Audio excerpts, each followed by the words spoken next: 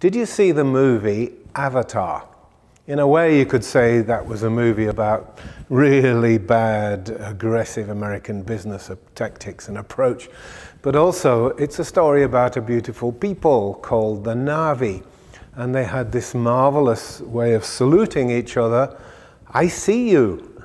And it's beautiful. I mean, that's acknowledging the person. It's what we call in supernoetics honoring the being.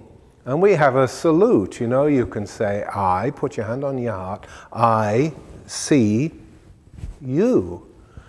And it's a marvelous way to greet a person. It's saying they're special. And the bigger topic, the sort of technical overarching word, if you like, would be the subject of acknowledgement. Recognition and acknowledgement of people around you is one of the most marvelous gifts you can give to your own particular psychic ecology, as it were. Now, if you, for one thing, you can't possibly have a quarrel if you're honoring the other person, if you're acknowledging their entitlement and you pay respect to what they think and what they care about. How can you have an argument? It would be unsustainable. So, you know, it's very healing and very calming to acknowledge other people. And it's something that we're particularly bad at. I mean, when somebody says something to you, anything to you actually, it would be a good idea to let them know. Anything you like, thank you. Or, you know, thanks for saying that. That was a wonderful thought. You can acknowledge the people around you in all sorts of wonderful ways, saying thank you, for example. That recognizes the person too. It acknowledges them for what they just did. Listen, if you really want to see a smile on your secretary's face, buy her a bunch of flowers and say thank you for all the wonderful work that you do for me.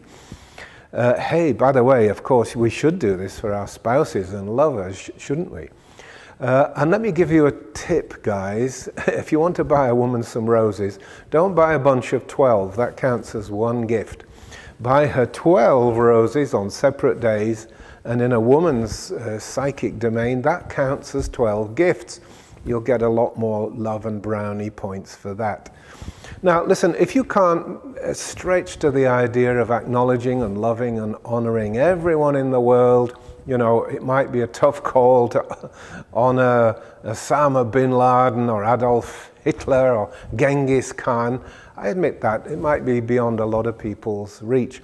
But look, the people you're connected with, the people immediately around you, those are part of your mental ecology and they're very important to you. In fact, this is all based on, you know, you've heard of the love hormone, oxytocin, you know, it makes us all feel cuddly and good and together.